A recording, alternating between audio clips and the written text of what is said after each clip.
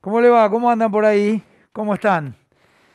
Un nuevo programa de esto que es Morea en el taller. Usted ya sabe, ya me conoce.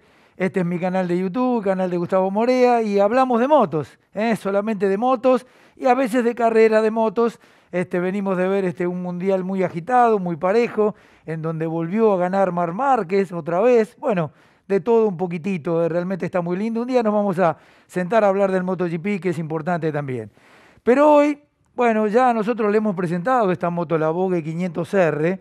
Queremos presentársela de otra manera, porque lo que fuimos viendo fueron los detalles acá y la ficha técnica, ver las impresiones que habíamos tenido con la moto, pero hoy se la mostramos andando, porque todo el mundo la quiere ver andando para que se luzca un poco más. Así que vamos a presentar la moto. Por supuesto que estamos con todos nuestros auspiciantes, la gente de Elite Airbag para este chaleco que ustedes vieron el otro día la demostración, inflable cuando nos despide de la moto y realmente nos puede salvar toda la caja torácica de un accidente importante. Elite Airbag ya está en venta en la República Argentina. La gente de Hawk, los amigos de Mercomac, ya me mandaron el RS1 Alpha. Ahí está, es el nuevo modelo, la nueva línea de Hawk, que por supuesto representa y fabrica la empresa Mercomac, al igual que representa a las baterías Dynavolt. Tanto con o sin mantenimiento, recomiendo baterías Dynavolt porque son de una gran calidad. Y en alarmas para moto, usted ya sabe, nosotros estamos con X28, la mejor alarma para moto, sin ninguna duda, que se puede conseguir en el mercado de la Argentina. Gorilla, el Quick Shifter que usted ya conoce, que le agrega tecnología a su moto. Y por supuesto, nuestro lubricante, Wander, especialidades en lubricante para moto. Si usted necesita un lubricante para moto, Wander lo tiene todo. Grasas, aerosoles, aceite, lo que necesite, Wander. Y la gente de Libra, mis amigos de Libra, que es el seguro que utilizamos, llame al 0800-888-5427 y se va a enterar de qué es Libra, que es un seguro que te atiende, te da bola. Llamás a Libra y tú te atienden, te solucionan el problema, que es lo que querés vos. Y ahora Einstein, pagás por lo que tenés en autos, un seguro muy especial, que un auto que está parado todo el día paga menos que uno que está andando todo el día.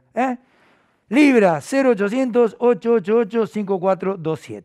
Bueno, si le parece bien, nos vamos a ver la moto andando y le cuento algunos detalles, e inclusive los detalles de potencia, porque la otra vez cuando hablamos de potencia, vimos la del modelo A2, que está restringida en Europa para el carné A2, pero este modelo tiene algunos caballos más y no está restringido para la República Argentina.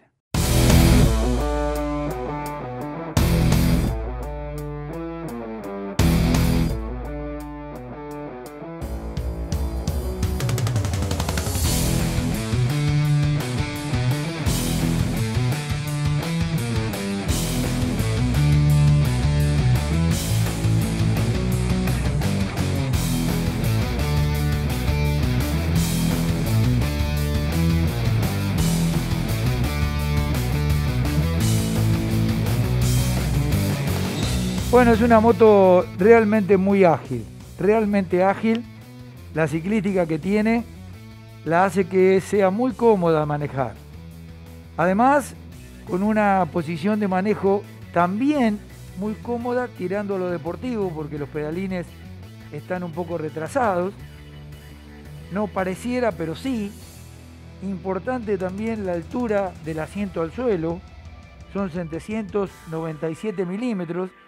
Pero fundamentalmente la altura del manillar, que es muy pero muy cómoda y no hace que duelan las muñecas con esta situación de que tenemos los pedalines un poco retraídos.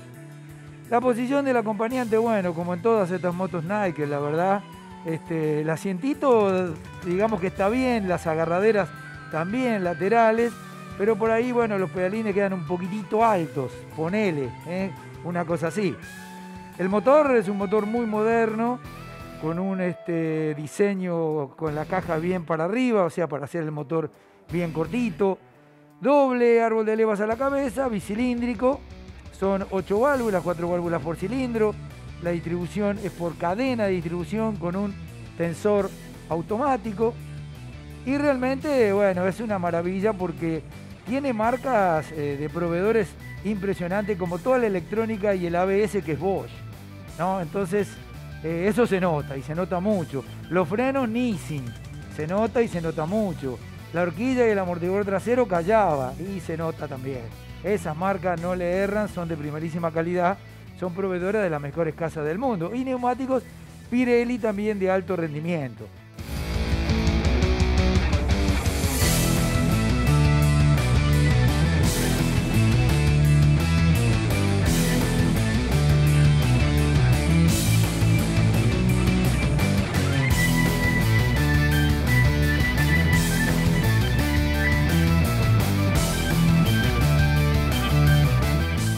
Conjunto muy logrado, con un precio muy acertado y con un rendimiento bárbaro. La moto llega fácilmente a 160 km por hora. Y le cuento del motor, que esta es la versión que viene argentina, 46.2 caballos vapor a 8.000 vueltas, con un par de 42.5 a 7.000 Nm. 7.000 son las revoluciones en donde está el par.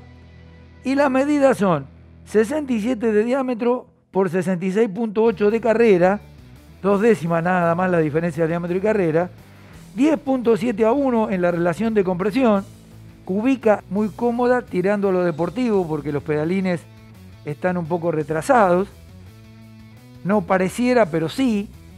Importante también la altura del asiento al suelo, son 797 milímetros, pero fundamentalmente la altura del manillar, que es muy pero muy cómoda y no hace que duelan las muñecas con esta situación de que tenemos los pedalines un poco retraídos. La posición del acompañante, bueno, como en todas estas motos Nike, la verdad, el asientito digamos que está bien, las agarraderas también laterales, pero por ahí, bueno, los pedalines quedan un poquitito altos, ponele, una cosa así. El motor es un motor muy moderno, con un diseño con la caja bien para arriba, o sea, para hacer el motor bien cortito. Doble árbol de levas a la cabeza, bicilíndrico. Son 8 válvulas, 4 válvulas por cilindro. La distribución es por cadena de distribución con un tensor automático. Y realmente, bueno, es una maravilla porque tiene marcas de proveedores impresionantes como toda la electrónica y el ABS que es Bosch, ¿no? Entonces eso se nota y se nota mucho. Los frenos Nissin, se nota y se nota mucho. La horquilla y el amortiguador trasero Callaba y se nota también. Esas marcas no le erran, son de primerísima calidad, son proveedoras de las mejores casas del mundo. Y neumáticos Pirelli también de alto rendimiento. Entonces es un conjunto muy logrado, con un precio muy acertado y con un rendimiento bárbaro. La moto llega fácilmente a 160 km por hora. Y le cuento del motor, que esta es la versión que viene argentina, 46.2 caballos vapor a 8.000 vueltas, con un par de 42.5 a 7.000 Nm. 7.000 son las revoluciones en donde está el par. Y las medidas son 67 de diámetro por 66.8 de carrera, 2 décimas nada más la diferencia de diámetro y carrera, 10.7 a 1 en la relación de compresión, cubica exactamente 471 centímetros cúbicos y hace que el motor tenga una respuesta impresionante de abajo y muy llena la curva de potencia, es decir, una curva muy elástica combinada con una caja de cambio de 6 marchas muy bien escalonada. Realmente no le encuentro algún defecto como para contarles y uy, esto no me gusta de la moto. Así, los espejos realmente no me gustan, podrían tener otro diseño y que se viera un poquito más, porque con ese diseño así triangulado, alargado, mucho al menos yo no pude ver. Pero el tema luces, instrumental, bueno, todo la iluminación full LED, por supuesto, una pantalla de un tablero bien reducido, una toma de puerto USB para cargar cualquier tipo de artefacto de los de hoy. Y fundamentalmente tengo que hablar de la suspensión delantera. La suspensión delantera se lleva gran parte de los elogios de la moto. Realmente es una horquilla Callaba de 41 milímetros de diámetro y 128 milímetros de recorrido. Realmente la horquilla funciona muy, pero muy bien y acompaña, bueno, al resto de la moto, pero se destaca. La horquilla se destaca igual que los frenos son Nissin. Ustedes ven adelante, tiene un disco bien grande de 298 milímetros, doble disco, ¿no? Uno de cada lado, yo lo estoy mostrando el de este lado solo, y un caliper de doble pistón. Muy buena respuesta al freno, realmente no hay nada que decir, con un ABS Voge, así que está completo todo, el intercambio de datos es a una velocidad tremenda. Y atrás tenemos disco de 240 con un caliper de un solo pistón, y también se ve ahí el cablecito del contador del ABS. Realmente me gustó mucho la sensación de los frenos y también el tema de la llanta. Tiene una llanta muy linda, muy estudiada y muy livianitas, con la masa hueca, por supuesto, y una distribución de rayos muy acertada. El sonido del escape, bueno, ustedes ya lo escucharon la otra vez, y el sonido es al ala dorada, no hay vuelta que darle, y el motor es el de la 500. Es así.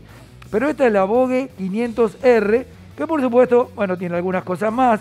Un buen cuadro, sí, se nota muy poca flexión en el cuadro tubular, con unos soportes de fundición empipados, el tubo giro del balancín en una posición óptima con respecto al piñón, y un basculante tremendo. Realmente el tema del basculante tiene una matricería terrible, no flexiona ni a cañones semejante basculante con semejantes nervios, y la suspensión trasera con un amortiguador también callaba, pero una suspensión progresiva con violetas y triángulo, que bueno, es lo mejor que podemos tener hoy en suspensiones para moto.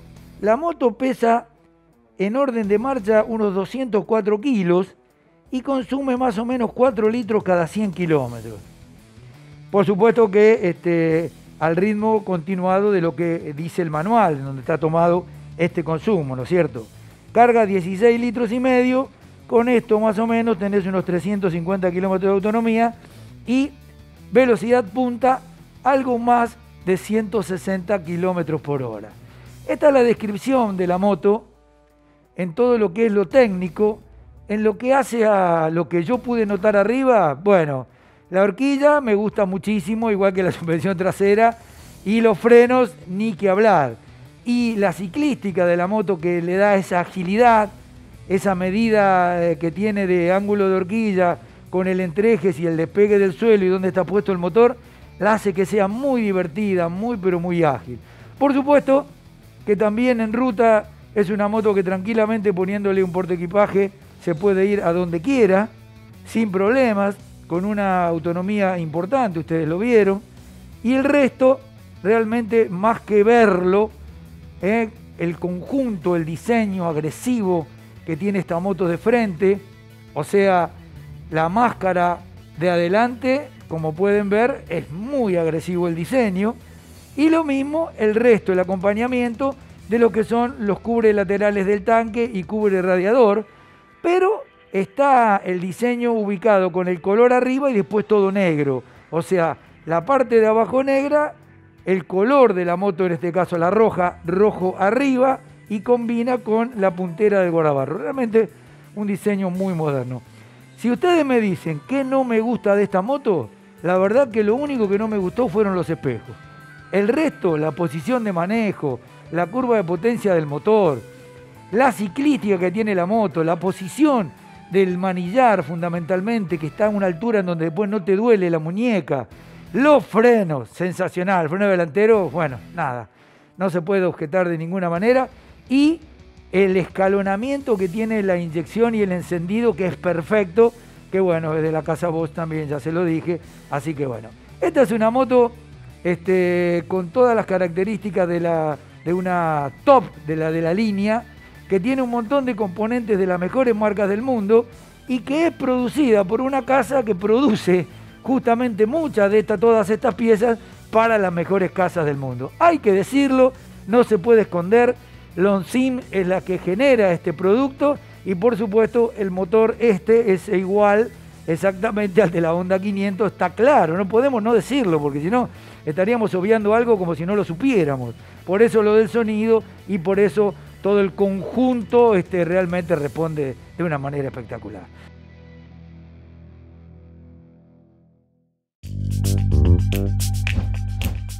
Bueno, antes de irnos, le quiero contar que la casa FAR, como pueden ver, en este momento tiene la línea completa de filtros de aire para moto. Línea completa, fíjese, no falta ninguno. Todos los filtros de aire de las motos del parque de motos que ruedan en la República Argentina, FAR lo tiene y con la calidad necesaria, porque poner un filtro malo, la verdad que es engañarse uno mismo, ¿no es cierto? Si después no filtra, ¿para qué lo queremos?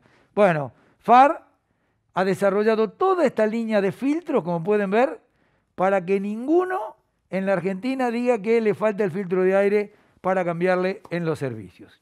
Y nosotros, bueno, creo que fue muy claro de dónde viene este motor, a qué se parece, por eso el sonido, y las marcas que tiene, Callava, Nissin, Pirelli, Bosch, dicen todo. Hay algo que posiblemente algunos no vean, pero es hoy el resurgimiento de China de una manera distinta a la que conocemos nosotros. China son grandes proveedores hoy de sus casas originales de donde en un pasado copiaban. Hoy las casas originales le dan las licencias, por supuesto controlando hasta el último tornillo, para que fabriquen para su propia producción. Entonces se puede dar esta moto, esta Voge 500R, con las características que les conté. Hasta la semana que viene.